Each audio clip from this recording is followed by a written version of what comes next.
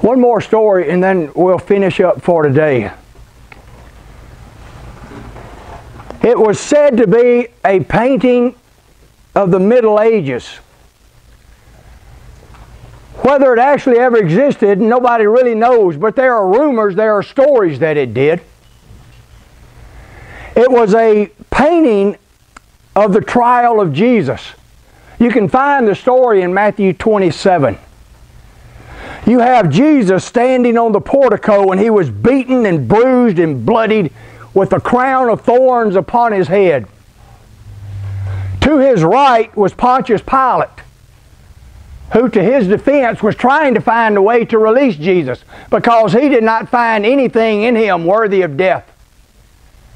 Next to Pontius Pilate was a basin of water that he would later use to wash his hands and say, "Do with him what you will, but I find no fault in him."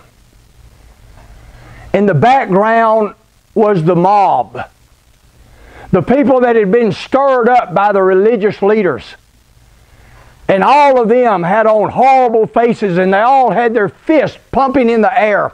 And you could tell from the expressions painted on them that they were all crying, "Crucify him! Crucify him!" And what is so intriguing about the painting is that it was said that if you took the time to look at the picture closely and look at the people in the mob, that before you were through, you would see yourself. You would see yourself in the mob, holding up your fist, crying out, "Crucify him! Crucify him!"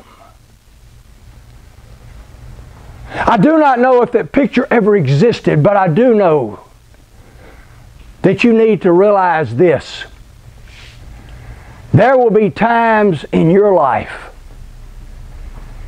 where something will happen to you, there will be an injustice in your life where you will want to ball up your fist and cry to the sky, "Crucify him!" You will burn with anger, and you may want revenge, and your wrath will start bubbling to the top. When that happens, understand this, that God did not create you to be anybody else's judge, jury, or executioner. In fact, when you get into those places in life to where you could kill somebody, go to Matthew 12:19, where the scripture says, "Vengeance is mine, I will repay, saith the Lord." And understand that the scales of justice will one day be balanced, whether in this world or the world to come. You don't have to be someone else's judge, jury, or executioner. As much as you can, turn the other cheek. As much as you can, live peaceably with all men, understanding that God will balance the scales in His way and His time.